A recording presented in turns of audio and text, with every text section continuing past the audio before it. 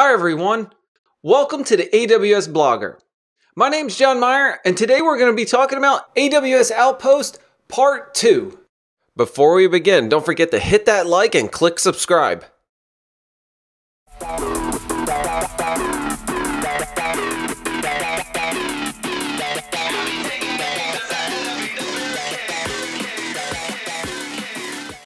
First, I'd like to introduce our guest today. He's known for his outstanding use of slide animation, one of the co-authors of the official study guide for AWS Certified Advanced Networking. Principal Developer Advocate for AWS Outposts, Matt Lehwess. Matt? Hey, John. How's it going? Great. How are you? Yeah, pretty good. Working away. Lots going on. So glad to be here chatting with you today. I really appreciated you sitting down with us and talking about AWS Outposts. So, Matt, all right. So in the beginning here, I jumped right to it. I had it on premise, but there's a lot more to it. You're going to go in there. You want to order an Outpost. There's going to be a lot of conversation back and forth to make sure your facility supports all the configuration. You have all the requirements because you're ultimately responsible for the Outpost within your environment. And we want to make sure it's a great fit. Network connectivity, just the same. That's important as well. Is there anything else we missed that we brought it on? We have it on premise. We have it ready to connect. Is there anything else that we missed? Yeah, actually, this is probably a good segue down into the reference architecture, so we can kind of talk about some of the different components that go into connecting the Outpost. Okay, so this reference architecture will be available soon as well. I think we're just going through some approvals to get it published on our white papers site. So this should be a good one to go in and check out. So basically, on the right-hand side, we've got the Outpost. And we're just above that, we've got the Outpost network devices that we just talked about, and obviously the patch panels that you connect to. The Outpost will connect through to your customer devices. So you can see here we've got two lags. So it's basically we're using a ladder topology here. And I do get a lot of questions around, can we do a crosslink between those devices?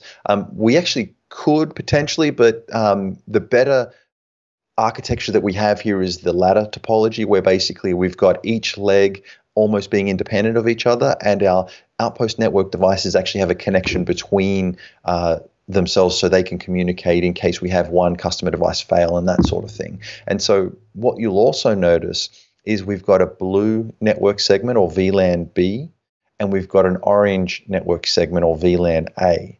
And so each Outpost network device will actually connect through using multiple VLANs through to your customer device. And the blue segment gives you access from the Outpost, from the VPC and the instances inside the Outpost through to your on-premises. And so that's going to be that direct path over what we call the LGW, or the local gateway, which is the purple icon you can see there. And I think we have a zoom in on that slide we can jump to in a second. The orange segment is going to be how AWS connects back to the region. So in this case, we've got direct connect, and we could use public internet as well. And I know, John, we were talking about this earlier about does an Outpost need to have a direct connect? And the answer is no. So we actually built the Outpost so that you could use internet connectivity to connect back to the region. And so if we just move from the right-hand side of the drawing to the left-hand side here, you'll notice that we've got that orange line goes all the way through to the Outpost service anchor. And that Outpost service anchor actually sits in an availability zone. And so what we'll do when we provision the Outpost, we'll build an anchor in the availability zone that you choose. So when you order the Outpost, you say, I'd like this Outpost home to this region and this availability zone.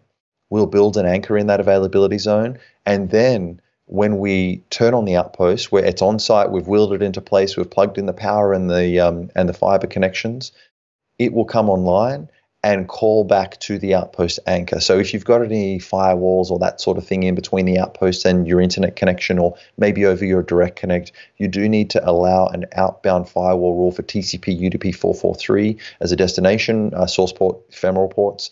And that will basically allow the Outpost to create this overlay connection from the Outpost back into the Outpost anchor.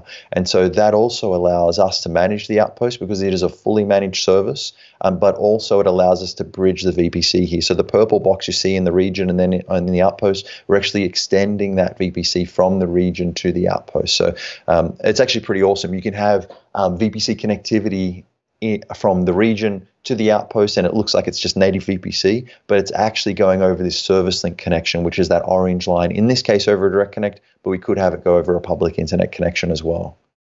So what you're saying here is that I can have my VPC and I can have, and right here, you've got it depicted right on the architecture, is I can split up my VPC into multiple subnets. I can have some live, obviously within AWS environment, but I can have a local subnet that's still attached to that VPC within my outpost, which keeps my, those data sovereign applications within Outpost and within my data center, correct?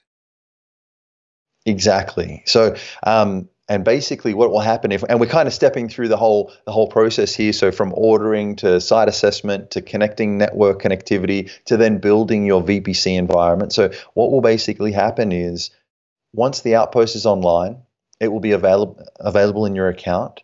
You can then create a subnet on that Outpost in a particular VPC. And so you take a VPC and you say, I'd like to create this subnet in this outpost. And just like in the region where a subnet's tied to an availability zone, with Outposts, the subnet, which you can see subnet 2 here, is tied to the outpost. So then when you instantiate an EC2 instance, or you bring online an EC2 instance inside that subnet, that's going to reside inside the outpost.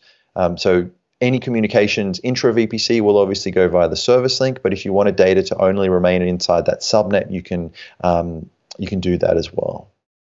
And so here's always a big question. So right here on the architecture, I've got subnet 2, on the screen, and if I'm looking at that and my application needs to communicate with other services internally, all that data stays within my data center, within my network, and doesn't traverse through the internet back to AWS, correct? Or yeah, no, that's actually it's definitely something you need to consider when you're building an outpost. And definitely one of the things you want to consider is when you're building your VPC architecture, and I'll always tell customers this, and it is a tough thing to do, but building a communications matrix. So building basically it's almost like an Excel spreadsheet or a list of communications between applications, and understanding where those applications will actually flow from a connectivity standpoint. So actually, John, do you want to bring up one of the slides on the local LAN connectivity? Yep. It is slide number 22, I think. Slide number 22, coming right up. Okay, so there we go. What you basically see here is we've got the outpost, it's got a VPC, it's got a subnet 3 in this case, and an EC2 instance. Now the route table inside the VPC that's assigned to the subnet lets you determine where traffic will go. So one thing to keep in mind right now is the VPC that we've got here is basically equivalent to a site or address range. And in this case, it's a 10.1.0.0/16. There's actually a typo there. It says /1. That's a mistake. It should say /16. Not sure what happened to the 6, but that's fine. It's probably still there, but the block is not big enough for it. So that's /1. /1. That's a large range. So basically, the VPC range or anything equivalent to that range will always stay inside the VPC. And you can't actually configure a more specific route than that local. There we go. A more specific route than that local route at this point in time. So what that means is when you've got subnet 3 and an EC2 instance here in the outpost, if it communicates with anything else inside that VPC, it will stay inside the VPC. But if that destination for subnet 1 is in the region, for example, that communication will go over the service link connection. So going from EC2 instance in subnet 3 to an EC2 instance in the region in the same VPC will traverse the service link connection. So it's always a good idea to be mindful of, okay, I've got this cross EC2 connectivity here. How much bandwidth do I have on my WAN connection? And, do I want that communication to go via the service link or not? Now, another thing you'll notice here as well is we've got our on-premises routes via the LGW. So anything outside of the VPC range, we can send via the LGW. And the LGW is really similar to an internet gateway. So an internet gateway is effectively just a NAT device at a very large scale. We have the same thing here.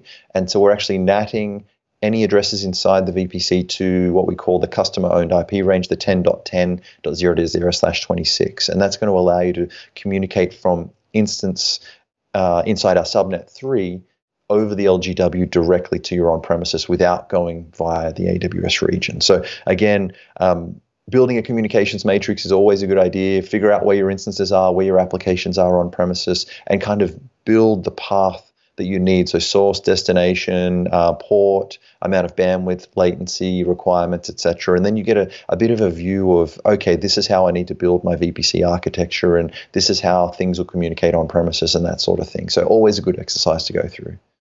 So there's a lot of pre-work that you should do ahead of time, not only but just to go in there and order one, but really kind of map things out. Here's a question, right? I'm the IT guy, and I was like, yeah, I want to order one, and I click on order one. It's not going to ship right away. We're going to have communication back and forth to make sure that I know what I'm ordering, that I have all the requirements. There's going to be a lot of talk and communication. How fast from when I order one to one reaches on premise is a typical turnaround time? I'm not actually sure right now because of the current state of things and that sort of thing. So That's really very does true. depend. Let's take that into consideration here. What we are doing though is we're working with a lot of co-location providers, just in the same way that we worked with co-location providers for Direct Connect. So with Direct Connect, we've deployed in, I think it's up to 100 plus different POPs across the world now, where we've got our physical appliances or hardware that you can connect to from a Direct Connect standpoint. We're working with those same co-location providers to enable almost like a fast track for Outposts, so that if you are in a co-location facility, we have an existing relationship with that co-location facility, and we can basically the network side assessment and figuring out where the Outpost is going to go, and do you have the right amount of power, do you have the right network connectivity, all of those things will basically be almost ready to go because we've already got that pre-existing partnership with the co-location facility. So right now, whilst it does depend on where the Outpost is going, if you are shipping an Outpost somewhere in a very remote region, it's obviously going to take a lot longer than if you're in, say, a co-location facility that's in use, in maybe Silicon Valley or up in Seattle or something like that. That does lead me to another question, though, I think, John, which is probably a good follow-up on the network requirements for Outposts. We do ask for a minimum of a 1 gig connection back to the AWS region right now. And that's basically so that when you've got this intra-VPC traffic going from one VPC to another, you get a good experience. And if you are doing things like deploying a lot of EC2 instances and doing things like AMI downloads from the region, you're going to get a good experience. So an AMI is a very large image, for example, and that needs to be downloaded to the Outpost so you can deploy the EC2 instance. So having a 1 gig as a minimum is obviously something that's going to go a long way in improving the experience that you have with Outposts. From a latency perspective, we are looking at around about 100 to 150 milliseconds as being the best case right now. But we are also investigating the possibility of, hey, could we have an Outpost with a lower than 1 gig connection? Or could we have an Outpost with a greater than 100 to 150 millisecond latency back to an AWS region? So we are getting customers that are asking for that sort of thing. So we are thinking about it and whatnot, but we'll see. We do have a lot of regions right now, though. So if you're more than 100 to 150 milliseconds away from an AWS region right now, you're probably in a really remote region. But believe it or not, lots of customers are asking for that sort of thing. So we'll see. So you actually mentioned it there, is the customer experience. And it's not that we can't support it. We want the best customer experience out of it. So minimizing the latency will probably be the best thing to give you that, that not only the download, the experience of it interacting, the AMI that's coming down. So we don't want a poor one as it comes across, correct? I mean, that's really what we're striving towards. Yeah, so I mean, if you've got a 10 meg connection to an Outpost or something, you're just not going to get a great experience because we do, like, Outpost is a fully managed service, from the hosts that are in the rack to the telemetry data that goes into managing the actual physical hosts and basically the control plane, extending that out from the region to the outpost. Now, it doesn't need a full gig all the time. So we're not talking about you need a dedicated 1 gig, but we do ask for a 1 gig that has, a fair amount of that bandwidth available for the outpost to use when you need it. Now, when you need it is probably going to be due to your application deployment, AMI downloads, intra VPC traffic, communications from the outpost back through to services in the region like S3. Mind you, we have announced that we will be deploying S3 in an outpost. I think it's this year. And I think as of about 2 days ago, we did just announce RDS in an outpost. So, you ruined my question here, but my recent really? release one. So you know what? Let's jump right into it. AWS just announced, and in fact, I'm posting about it a little bit later today. So by the time this comes out, it'll be fully the support for MySQL, PostgreSQL databases on Outpost. So Matt, you mentioned it. That's pretty cool. That's another addition into all the other RDS services it already supports. Correct? Yeah, and so I'll talk about the intentions as well with Outposts. On some of our original docs that we were putting together around, hey, this is what we want an outpost to do. The intention is to have the same experience in an outpost as you would inside the AWS region. And so what that means is having all of the services that are available in the region available in the outpost. Now, unfortunately, some of our services like a network load balancer or maybe the transit gateway, those services are services that are immensely scalable. So a network load balancer or a transit gateway, for example, can support up to 50 gigabits per second of traffic per availability zone when you connect a transit gateway to a VPC. Now, to be able to support that amount of scale, we obviously need to have, more than just 1 rack's worth of hardware to support the service. So what you'll probably see is a lot of these services, our intention is to have the same experience in the outpost, but it's just going to be a little bit more difficult for us to think about things like some of these really large scale services and how we can get that to operate inside an outpost. But RDS, awesome announcement. Sorry to steal your thunder there, John. That's all right. That's all right. I had that ready to go on one of my questions. Due to the recent release and talking with you, I was like, oh, man, I got to ask Matt about this one. Very cool. No, I'm super excited. And S3 as well, that's been a huge question mark that customers have been asking, like, hey, EC2-based services like EKS, ECS, RDS even, they all use EC2, and Outpost is inherently an EC2-based platform. What about things like S3? Now, we are bringing S3 to the Outpost, and so we'll see other services as well. So pretty cool stuff. I do like that when we built the Outpost, it's really built on EC2 and VPC. So it's the same kind of constructs that you use in the region. Like the first thing I do in an AWS region is like I want to deploy an application, unless I'm doing something like serverless, which I don't know much about, so don't quiz me on that one. But I'll basically remove that from my list. Okay, yep, go ahead. Yeah. I'll basically just go into the region and say, okay, I want to deploy something. I'm going to spin up a VPC now. Where's the VPC going to connect to? I need an IGW or I need a VGW or a transit gateway. What am I going to add on to that VPC architecture? Where do I want to deploy my instances? What subnets? I'll build my routing tables, who I want to communicate with. You do that same kind of thing in the Outpost. You have a VPC, you build a subnet, you build a route table, you attach an LGW, the local gateway, to the VPC, and you figure out, okay, where do I want my applications to communicate to? So it's the same thing, it's the same experience. Now, there are some additional API calls that you would do with the LGW. So we have elastic IPs assigned to an LGW, and they're part of a customer-owned IP range. So there's a few little differences, and there always will be. But for the most part, it's the same experience that you'd expect in the region, which is awesome. I love that. You mentioned S3 in there. I know that one's kind of tricky, being in an Outpost, and you want the same reliability and availability for S3 within that one. So that's pretty cool. I'm excited to hear how we've done that, how we're able to achieve that, and what's coming up with that one. I'm not sure what you can or can't share on that one, so I won't put you on too much on the spot with it. Yeah, I think what I will say is S3, and here's a quiz question for you. What was the first service that AWS ever launched? SQS. That's always a good one. So listen, I got to jump in there. I posted that on Twitter 2 weeks ago and had it on my CJ2 pub talk with Jeff Barr. So that was a pop quiz I did on that one. But it is still debatable, though, I heard.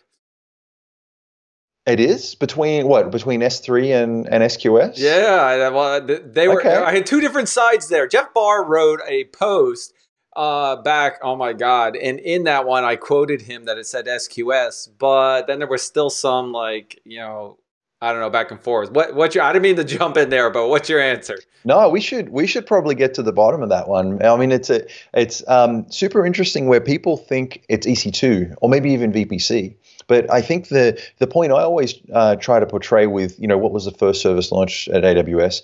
SQS followed by S3 followed by EC2 Classic. So VPC was something that came along a lot later, and I think VPC came about in maybe it was 2011, somewhere around there. And so basically, you've got this service S3 that was designed to be publicly accessible. And so S3 natively, you would talk to a public IP to reach an S3 bucket. It's a service that sits in the public AWS realm. Now, with a VPC, it's actually the private AWS realm. So it's a private realm you control with your CEDR addressing and your security groups and NACLs and routing and all that kind of good stuff. And so when you want to bridge those two domains, you used to have to use an IGW. So you take a VPC, you attach an IGW, and then you can connect through to S3 in the public realm using an elastic IP. A lot of the feedback we heard from customers was, actually, I've got this private construct, the VPC, I want to keep it private. And so then we deployed EC2 endpoints or VPC endpoints. And S3 and DynamoDB use what's called a gateway endpoint, and private link endpoints or interface endpoints, of which there's about, I think, 50 odd services that support this mechanism now. You can drop all these services into a VPC privately. So the big question mark is, when we have an outpost and we start thinking about S3, what model are we going to use? And I would say we are looking at, if you've got an outpost, it's S3 that's essentially publicly accessible from your LGW or from your local networking. And we're still working out what the details actually look like. What I'd like to see as well is I've got my VPC, it's in the outpost, and then I have a VPC endpoint to S3 privately. So I don't need to go via the LGW. So right now, I don't have the answer because I don't know how we're going to build it. But few different mechanisms there on how we could offer S3 on an outpost, but TBD. We'll see when we get closer towards the end of the year. We will have to come back to this video and quote it out. Have the, hey, listen, we said it's coming. Here's what we've got. What did we do? How did we do this? And we'll come back. We'll have to do another recording here and another interview and come back to it. Well, okay, so let's do this. Let's see if I'm right. In a couple of months' time, I think we'll deploy S3 on an outpost, and in a couple of months' time, I hope we'll have private access to S3 via the VPC, and I hope you can also reach S3 via local native networking mechanism to the outpost. That's the way I think it's going to work. So yeah, we'll see in a couple of months' time how it actually works. But we have announced that it's going to be there, so that much we know, which is awesome. Did you put in a request for this PFRQ, and so it comes back at the top, and so you get an enhancement request? When we jump off this recording now, this session right now, when we jump off this session right now, I'm going to go and talk to the engineers that are looking at building this and making sure I am right in 3 months' time. So.